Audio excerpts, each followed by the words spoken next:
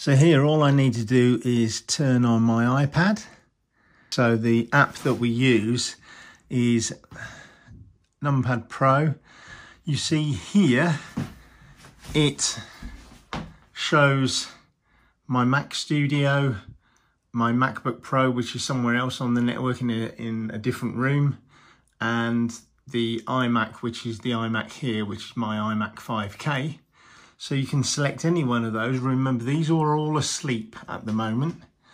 So what I can then do is select the Mac Studio, and you can see on the screen I've got a return button just at the bottom where my thumb is. I'm going to tap the return button, and that has woken up that Mac Studio.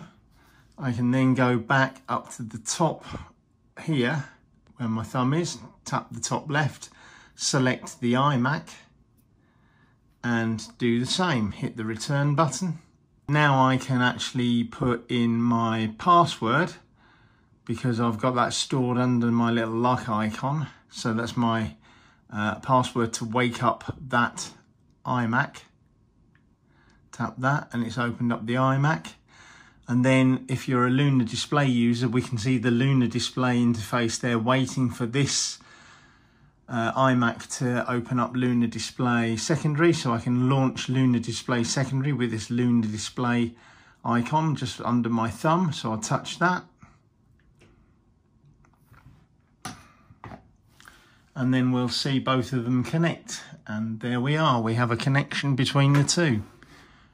And I can move that screen, that interface from one to the other. There we are. That's how I would commonly wake up both of my computers from sleep.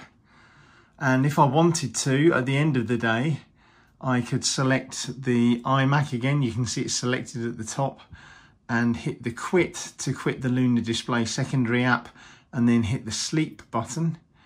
And then I could go back and select the Mac Studio and essentially just hit the sleep button and it will sleep the Mac Studio, and we're back to a situation where you've just seen me wake it all up from.